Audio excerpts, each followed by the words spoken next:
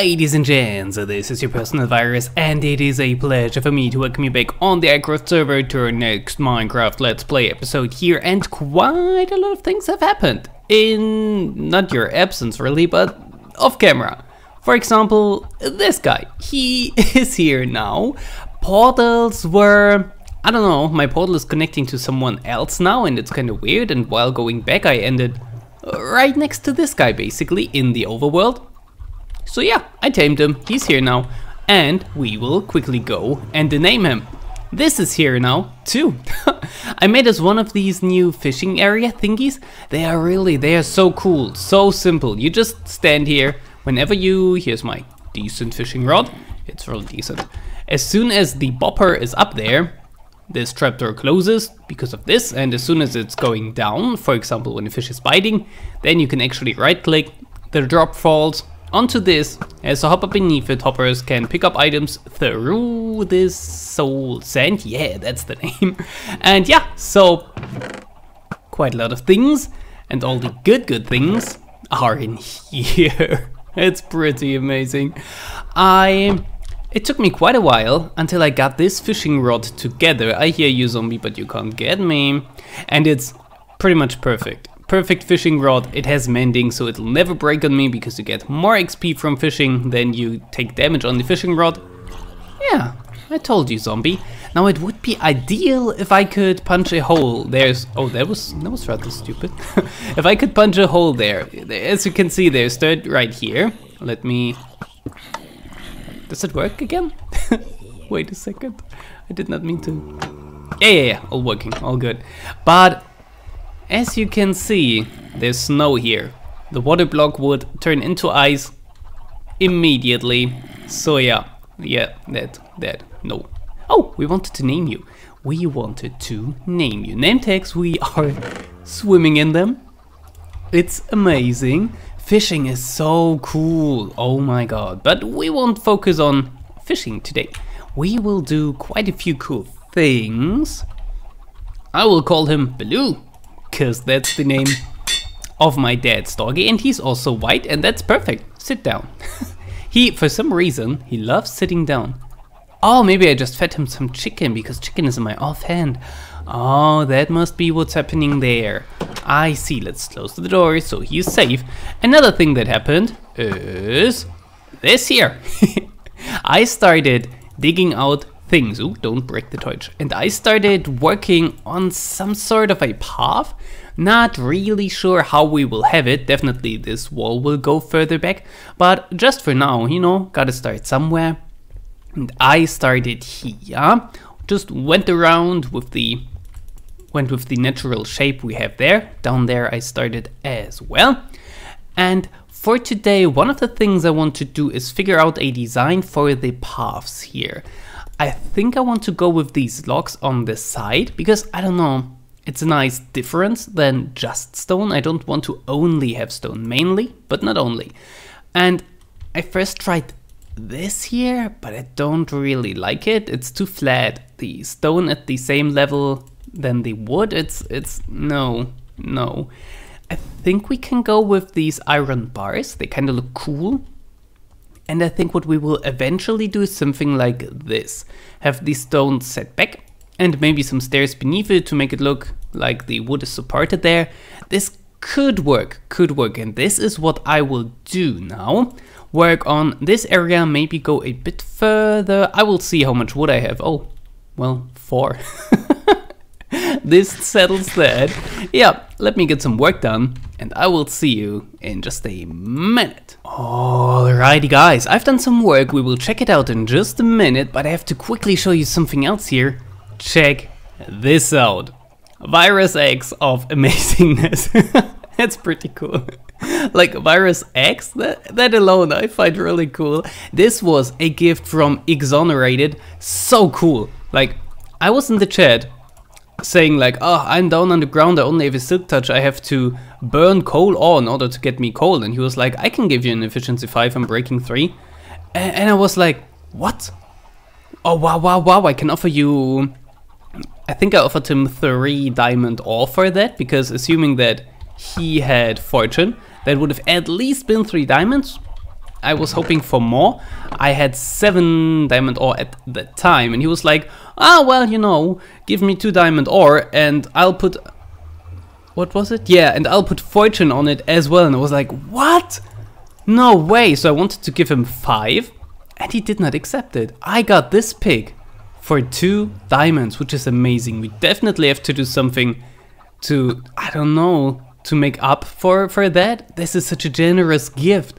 And since I got a mending book from all the fishing now, we now have 2 perfect pickaxes. 1 silk touch, 1 fortune 3. We are set. So let me show you what I've done. Okay guys, I think it's a good time for a progress report, and not only because my pick is about to break here, it's in the red, yikes, but shouldn't be too bad. We have mending is our friend, so check this out. This is about the section I want to work on today, and I want to kinda finish, at least so that we can see the concept of what we want to build. So I took out quite a bit of wall, and we won't do that all over the place, but here I found it appropriate. Over there, it could be about the same height. If we go all the way to the top, I don't know if I want that. I don't want all these tunnels, sections, however you want to call them, to be the same height. It has to be different, else it's kind of boring.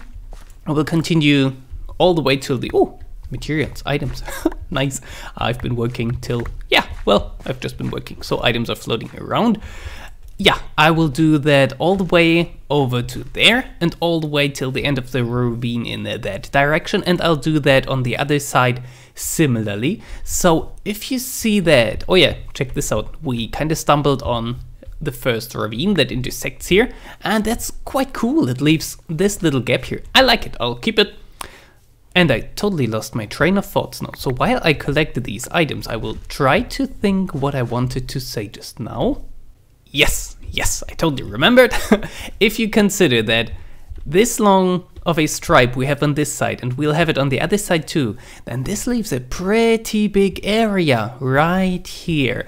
And I don't want it that big all over the place. I don't think that would look good. But here for the open part, it should actually look really cool, because the more you can see, the more impressive it should look, I think.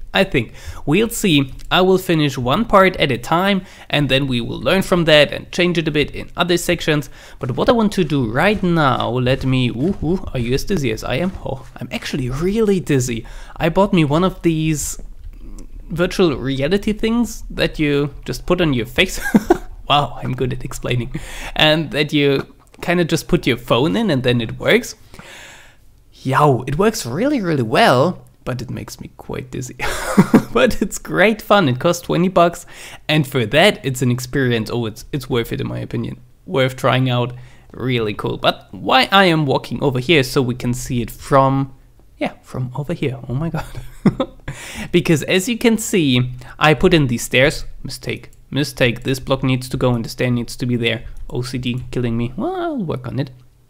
And I think what I want to try now is get in some pillars.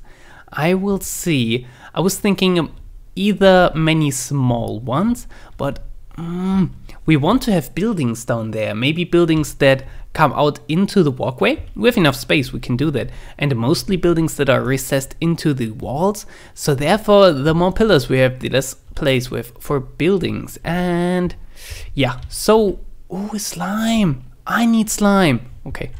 Yeah, buildings there, therefore big pillars and less of them, and I'll do that, but I really need the slime. Gotta go hunt it. See you in a minute. Ooh, made it. Oh, made it. Okay, guys, I've done some work and I think I like it. I don't know. I am not 100% sure yet. It's kind of difficult to tell.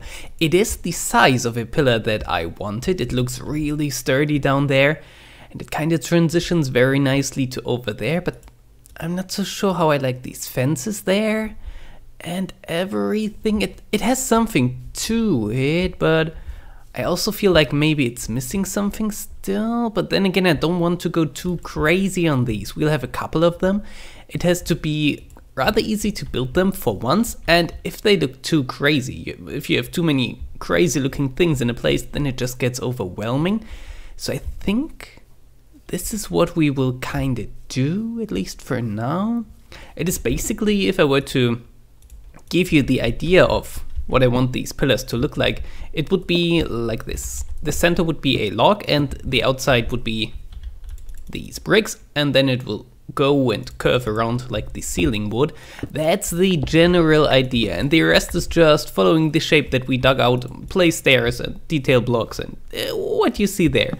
Let me go, thank you. Let me go and take a look from a little distance. I'm really curious how that will look. Oh, I've just been up there. Why did I jump down?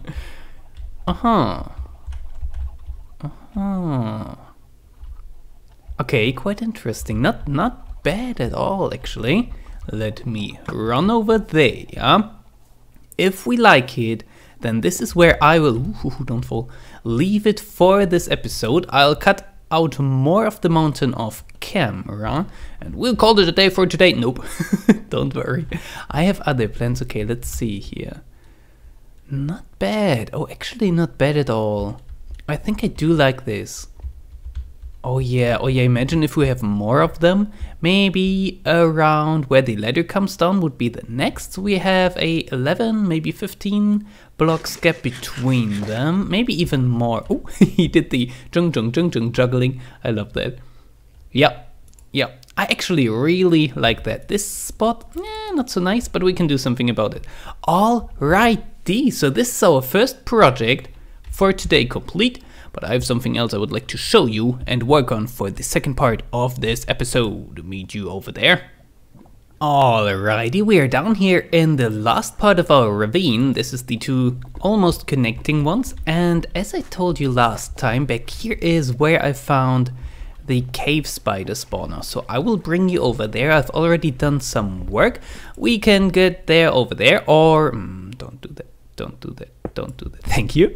Or through the shortcut I dug here, and I've done a little bit of work here. As you can see, there are two, and I dug out a decent room. So this will be a project I want to, I don't know how far we will get today, but we'll work on it today. I want to turn this into a dual spider something farm something. There is a regular cave spider spawner somewhere if we follow this cave, somewhere roughly there, but it's too far. We can't make it a triple one. That would have been epic. But yeah, this is what we have. I think the way I want it to is kind of stand here, which would roughly be the center maybe. Get them all funneled towards me, then maybe lava, get them down to one hit and swoosh, and we can get XP. I really only need the XP, maybe the string is quite useful, maybe the spider eyes for enchanting later, I'm not sure, but mostly the XP for our mending tools so we can repair them. Ooh, virus X. Oh, I have a moth on my screen. This is... I don't mind moths, but please don't fly in my face, I don't like that. Yep, I'll do some work here now. I will lay out the shapes for the room and everything, maybe make them look nice, maybe come up with a shutting off mechanism, even though I don't really know why we'd want one, but yeah, let me do some work and I'll be back with you in just a minute. Okay guys, we are back. Not too much progress yet, but I stumbled upon something I did not know about spawners, and I thought maybe you don't know either, so I thought we'd quickly talk about it. It's quite interesting actually. This here should be the perfect room, almost perfect room for this spawner. And do you notice something? This should make it pretty clear.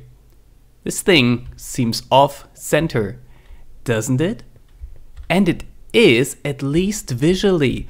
What I did not know, the spawner, the way the game works, you see the spawner there, but the actual spawner for the game is right in this spot, in the corner between these 4 blocks here.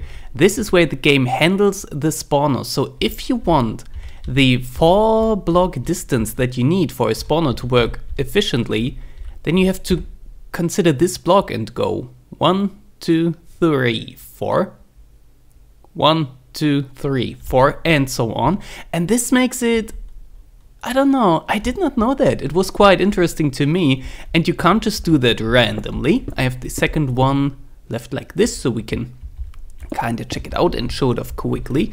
If we look at our coordinates here, you see my x and my z, they are both at the negative, so this will be a bit confusing. If I move in this direction here, see how they both shrink?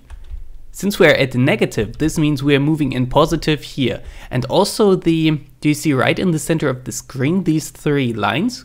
Green going up, red one in this direction, and blue one in this direction. This shows that this is positive direction. So the spawner being in the block of -2493, -3613 is actually right here. Right here. At where basically both these coordinates would reach 0 in the decimal. You know what I mean? Therefore, we need 3 in that direction and 4 blocks in this direction. I hope that makes sense. So basically in the negative direction, you need more blocks than you need in the positive. If you go on a diagonal here, just 3 in the positive and 4 in the negative, and you will have your spawner in the right spot. No, this is still a bit confusing because this is not where you would put your walls. This is the distance you need, so your walls would go one further. This is where your walls would start. I hope this makes sense to you. I hope I could explain it kind of nicely. If not, there are good tutorials on it. I googled a bunch of stuff because I saw Xisumavoid build one of these spawners, and he was like, yeah, put your walls here and there, and I was like, why? That's off center. Why? Yeah, that got me curious. Now I know, now you know. I'll continue working on this thing. Oh, also, another thing that is quite important. If we want to max out these things here, we have to move the spiders not only out of this area, but out of there's sort of a safety area that I believe is 4 to 5 blocks wider. So 1, 2, 3, 4. Around here for this spawner, we'd have to bring them to around here. And to make things not too complicated, I will just see, yeah, the spawner is off now. It's on now. This spawner is on now. It's off now. Okay, on, off, off. Alright, so this here should be the last block where both spawners are active. I'll just mark it out and I will bring... No, this is not where we will bring the spiders, but where I will stand. So the spiders we will have here. This will be our... Let's mark it like this. This is where we will... let's say it as it is, kill them. Alright, this is my planning. Now I'll do some decorative stuff and I will see you in just a minute. Okay guys, check it out. I came up with a little design thingy here. It's interesting, isn't it? This would be the actual wall, and behind there we'll have another wall, and it doesn't look like too much, but what if I would end it up like this? Maybe? I love that. This looks so cool. It makes me wonder why I've never tried anything like that. I mean, obviously these are bone blocks, we didn't have them before, but the redstone blocks behind the stone, oh, that looks neat. And maybe if we stand in just the right spot and you look at it just the right way, then maybe you see something different there as well. Yep, that's the face of a cave spider. It's pretty much perfect, pixel-wise and everything, but we can't have it like that. See that right here? We will have water flowing from here to here, pushing the cave spiders to over here, and they would end up in this gap and getting stuck, so we sadly have to change it. It's a pity because I think it looked perfect. We could have it like that. It looks kinda odd. We could give it, we could give it an evil face. That should work. That should work. If we do this and then you right here and you right here. Oh yeah, then these are evil eyes. It's an angry spider. It should not, no, it shouldn't fit in here. It is spider size 7.1, no, what am I saying? 0.7 blocks high. So Yeah, this should be safe. Okay, so we'll do that. I will, nope, not do that. I will finish it on this side as well. In the back wall we will have a different design, just because we'll have water flowing down here, and I kind of want to look at, oh my god, I kind of want to have it to look so, as if, you know, if we just have the water on front of this row, it would look stupid. It has to come from somewhere, at least looks like it should come from somewhere, like it's supposed to be there. I don't know yet, I'll come up with something, and I hope we will be able to see these guys once the room is finished still. So yep, give me once again just a minute. Alrighty guys, there you can kinda a little bit see the design I went for with the back wall. It's nothing too fancy, it's just so that it matches the thing. And here I went for a really old water design. Do you guys remember that? Having stairs and then signs and water blocks on top of that, and I'm not even sure if that still works, but this is how I learned Minecraft. This is what first fascinated me about the game. Having these mobs, pushing them around with water channels, and I wanna have that back, you know what I mean? I want to try it, I really hope it works. Right here where the water falls, so we can extend the water stream, I put down fences, just hoping that this will work. I have no idea if it will, but fences are higher than a block. So if a cave spider would kinda want to get stuck here, I hope that it will be at least at this height level and therefore continuing to be pushed, or at the very least not drown. We'll see if it works. If not, I'll have to use the other design with these stairs basically, and if that doesn't work, I don't know, I can't even get up here. So let me fire this guy up now. Oh, it works immediately.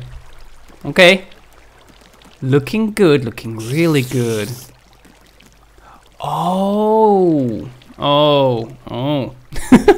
Well, the one guy kind of wanted to. And is he climbing now? No, he's not climbing. Maybe because of glass? Can they not climb glass? Is that a thing? So they do get stuck here. I was kind of fearing that might happen. But that this guy isn't climbing is the most confusing thing for me. Maybe it's because of the water and because he's bouncing? Can I, this will be dangerous, can I somehow, oh, yeah, maybe the downward thing doesn't work. It worked for the first guy, but the others don't seem to like it too much. Ow! How did you get me? Ah, and now you like climbing too, huh? Jerk. Oh, and if I hit him, he goes down again? Oh, that's not good. That's not good. Okay, so we have to tweak it quite a bit. But, oh, look at that. Look how cool the glowstone looks. Ooh, that is really neat. Oh, did a spider spawn up there? What? Let me quickly show you. I thought I prevented that. Huh. Lights on. Check this out. Okay. Oh man, I have to leave the area on auto too for these guys to respawn.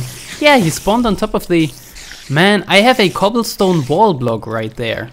And I was hoping that this would be sufficient, but apparently I need a full block. It's rather annoying. Do I have... I sure do.